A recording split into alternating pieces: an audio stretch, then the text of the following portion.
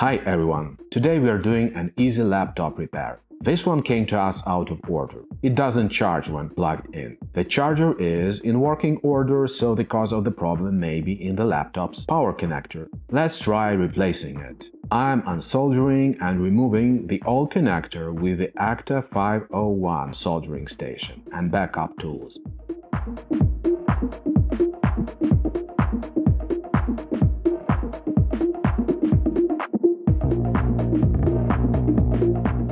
During the disassembly, the old connector just fell apart. I'm installing a new power connector in its place.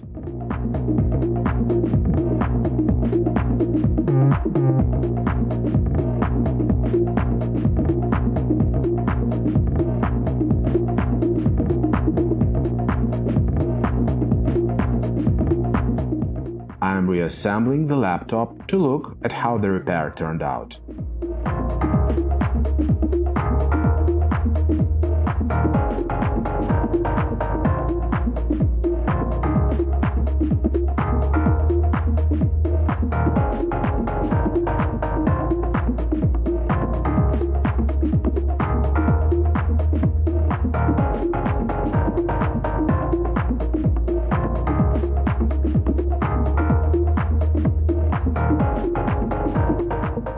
Mission accomplished. The laptop starts charging. Click on the link on the screen to watch our other videos. Tap the bell icon to subscribe to our channel now.